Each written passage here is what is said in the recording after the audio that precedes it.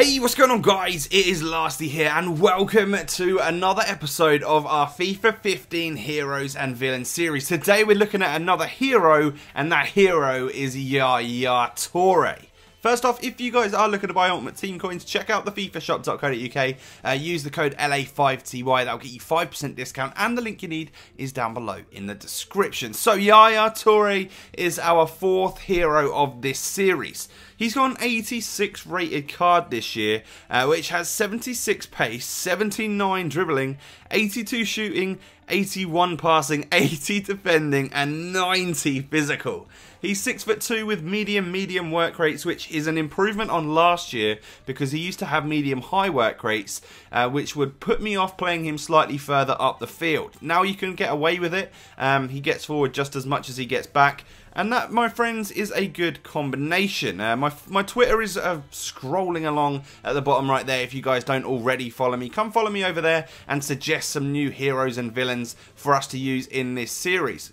Not Zlatan. Yaya Toure is going to cost you somewhere up to around 200,000 coins. That's a lot of coinage for this man. But then again, when you look at the stats, the rating, the height, the skills, the weak foot, I think it all just about justifies itself. He is an absolute beast on this game. This is the sort of team that I was using him around. I actually played him in a centre forward position in a false 9, and then I also played him as a cam in a 4-3-1-2 in my 3-tier squad builder yesterday. So if you haven't seen that, check that out as well. This is a great little sort of 3-league squad, really nice players in that. But make sure you leave your comments down below, guys, as to who you think the next hero should be in this series. Let's get on to Yaya's in-game stats. He's got 86 aggression, he's got 85 vision, 85 reactions, 93 stamina, 92 strength is one of the best stats that he's got on here.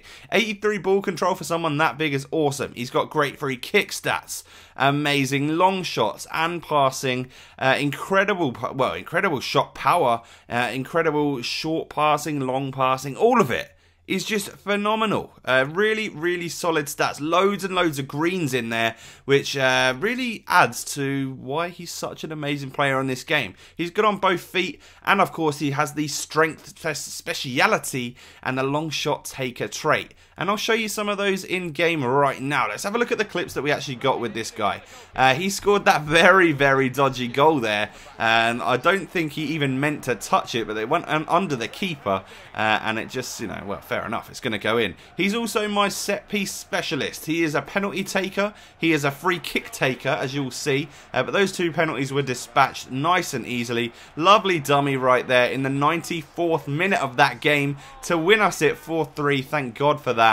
And then we get through again. Look at how tight his dribbling is for such a big man. The LT-RT dribbles with this guy work nicely, but so does the, I guess you could call it like, I don't know what you could call it, like pro dribbling or something like that, like power dribbling, where you absolutely run through and you don't let off the sprint button, you just change direction. He's incredible at that because he's got such, he just strides with those big old feet of his and those long old legs as well. And then Royce playing a lovely through ball here to Yaya. This is what he's good at, winning the ball with strength and then just finishing it into the back of the net. Solid finish from a solid player, but take a look at this goal right here. Bam! That is an absolute beauty of a long shot free kick. Don't give him that sort of space because that is exactly what he will do to you. Over and under that wall, or over the wall, under the bar, and the keeper was getting nowhere near it. Just such a beautiful goal, and that's one of the best things about him, as well as being,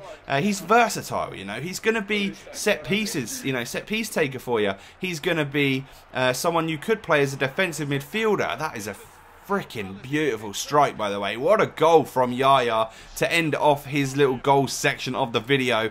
Really nice goal. But he's versatile, as I'm saying. Like, he's gonna be able to play defensively for you if you want, and you could push him all the way up to a centre forward role too, which is just manic. Like the amount of different positions and teams that you could put this guy in, it's crazy. You know, he really does fit the bill for a hero on this game because he's so high rated and so desirable to a lot of people. That is one of that's the main reason which puts him into that club. And also the fact that he got 9 goals and 6 assists in 9 games is pretty crazy. You wouldn't normally expect to score that with someone like Yaya, and for him to do that for me is awesome. That's why he's a hero here on FIFA 15 Ultimate Team. If you've enjoyed the video, guys, please do smash a like. Let me know down below in the comments who the next episode should be around. Thank you for watching. I'll catch you next time.